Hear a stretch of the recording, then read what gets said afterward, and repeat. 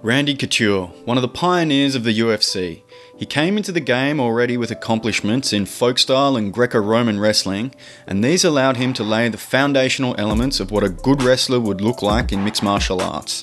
While starting out shooting blast doubles, his Greco Roman influence led him to develop an active clinching style that used a lot of dirty boxing techniques.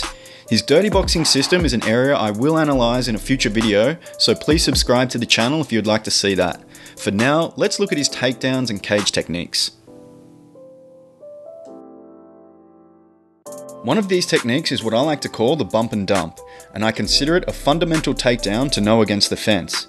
Based off a double leg takedown position, you use the natural flexibility of the fence to generate momentum to help off balance and lift your opponent in the air. This is achieved by driving your energy into the opponent and the cage, which will force them to be rebounded back towards you. When this happens, you use that generated momentum to help lift their legs out from underneath them, securing the takedown. This can be achieved from running your opponent into the fence from a distance, or by stepping back and bumping into them if you are already pressed against the cage. When clinching against the cage, Randy would prefer to work for double underhooks, high across his opponent's back and neck, secured with an S-grip and lifting their arms in the air to then chain this together with an inside trip. The high underhooks open the opponent up for knees to the floating ribs and may also force them to react to the lift by trying to drop their weight down, which will assist in the takedown. The high underhooks also prevent the opponent from being able to defend by securing a tight overhook or whizzer, and the extending of their body helps off-balance them for the trip.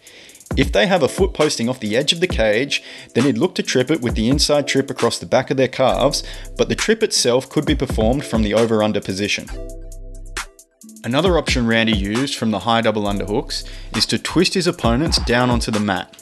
Stepping in and lifting his underhooks to load his opponent's hips on top of his own, he could then twist his upper body in a steering wheel-like motion that would spin his opponents onto the ground.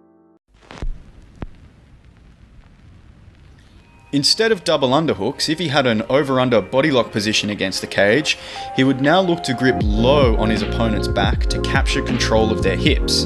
He would then look for a step around throw, where he would step around to his underhook side and place his knee behind his opponent's, then rotate their body over the block knee to complete the takedown. One more option from the body lock is the twisting suplex, where he rotates the upper body while stepping in and twisting with his hips. Here he is performing it from the back against Tito Ortiz. If he had to drop his level, he would look for a high crotch takedown. This is where he would squat and join his hands together, then step in to lift. He would make sure his hands are locked high on his opponent's thigh, so that when he's lifting, it's their hips he's lifting into the air and not just their leg. Once in the air, he would look to step around behind the opponent and put his head on their chest to knock them over the positioned leg so that they fall backwards to the mat. And while we're talking about dropping levels and takedowns, how can we forget about the classic low single that Randy hit against James Toney to completely avoid the boxer's punches? From the early days of the UFC to the modern era, Randy was able to use his wrestling base to challenge all comers and take him to the UFC Championship title in both the light heavyweight and heavyweight division. He set the standard for what a wrestler boxer should look like in the octagon and laid the foundations that many after him has followed.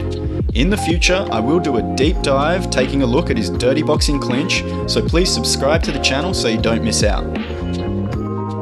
I hope you enjoyed this look at Randy's cage techniques. Please comment down below what other topics you might like me to cover in the future, and like and share this video. If you haven't, subscribe to the channel and check out my website at sonnybrown.net and follow me on Twitter, Facebook and Instagram, all at Sonny Brown. Peace.